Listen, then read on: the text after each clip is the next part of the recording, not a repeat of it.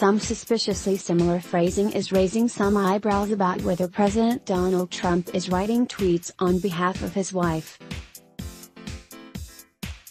As highlighted by Politico reporter Kyle Cheney, Trump's Thursday morning tweet attacking the media for its Russia probe coverage begins with the same phrasing as a Wednesday night Melania Trump tweet attacking the media for asking questions about her whereabouts.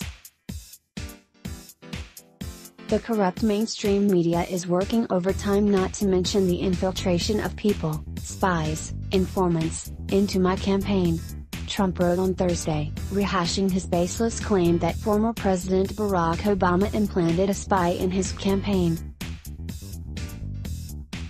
A tweet from Melania Trump on Wednesday, meanwhile, read, "I see the media is working overtime speculating where I'm and what I'm doing."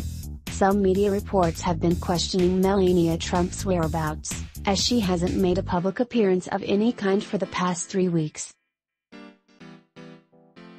Check out both tweets below.